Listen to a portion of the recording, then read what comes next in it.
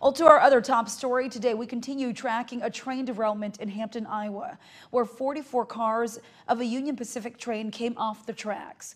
Crews have been on the ground all day assessing the damage and possible environmental impacts.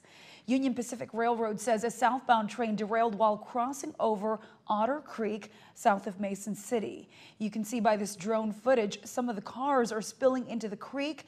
Now that might look like oil, but it's actually liquid asphalt.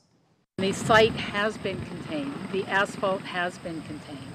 So we will work to clean it up. We have more than 50, well over 50 people on site, heavy equipment. We are cleaning it up and remediation will happen as well. Just incredible footage there. Now, some of the other carts that derailed were carrying products such as lumber. Crews will remain on site over the next couple of days to clean the creek and replace the tracks.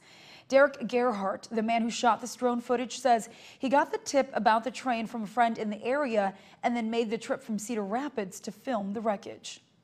It's hard to say how long it's going to take the railroad to clean this up, but right here you got some track coming in right now.